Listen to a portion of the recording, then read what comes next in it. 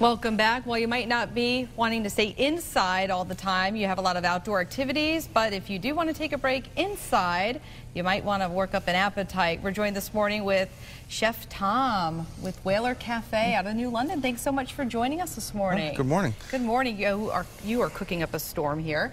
We are. Yeah. So what we have here is we just finished up our start section at the Whaler Cafe. Each student learns how to do all these dishes. So we have here is fresh pasta made in class. We have some Parmesan cheese. We have a little bit of heavy cream, and I will admit that I cook the heavy cream down a little bit in advance just so, because what happens if you don't cook it down, it'll start foaming up. You can see on the sides, and if you're cooking quickly, that could be kind of a disaster for you. And you make homemade pasta there, right? Yeah, they learn how to make everything from scratch. Something comes out of the box at the school. So this is all kind of how we do it. And with Alfredo sauce, one thing you have to understand, you can do anything. So you want to do chicken, if you want to do shrimp, you start with that first, then add that cream and go on. So I'm going to start working on this a little bit. So here's the pasta. So how long will it take you to prepare this dish if you want to make it for your Sunday crowd? Oh, this is a quick dish, just a couple minutes. So if you're trying to impress someone very fast, this one would be kind of do it. Again, if you want to do chicken or whatever you want to do, you could add sriracha to the sauce, depending on what you kind of like, what you don't like. Yeah, to spice it up a little bit? You could do anything you want. It's just a base for the sauce, so it'd be very easy to change different things with it. So getting started, I'm going to drop my pasta in. This only takes a couple quick minutes. While that's going on, I'm going to add some of my Parmesan cheese. And I'll make this into my Alfredo. Now, one of the things with this, my students always laugh at me because I put butter in everything. But this is probably the one thing I don't put any butter in because it's got enough fat in it.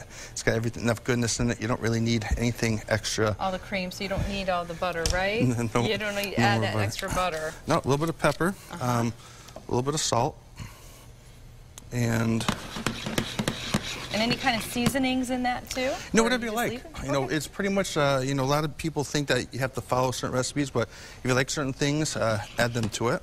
So this pasta here, you see it floats right to the top almost immediately. That's pretty much done. So I'm going to let my sauce come to a little bit more of a boil. It didn't take that long. About a minute? Yeah, about a minute. It just goes really quick. This is fresh pasta. So I'm going to drop this in there. Wow.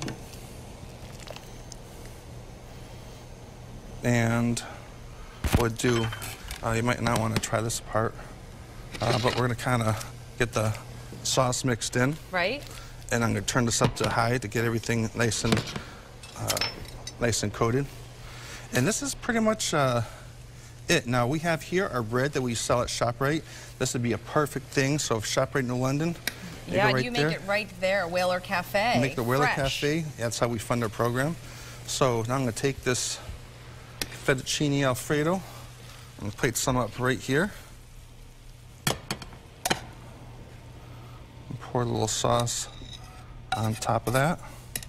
And actually, yummy, yeah. This Tuesday we're going to be at ShopRite actually giving out samples of our bread. So if you want to come stop by, that'll be there. And that's just real. That was real simple to do. Real simple. Again, if you have your friends and family over, that's a dish for you. Very quick, very easy.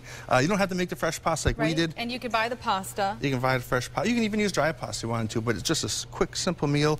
And you make your Alfredo sauce, and that's real easy. Yeah. Basic, and then buy the bread. Buy the bread and you're all set. Good combination. Good combo.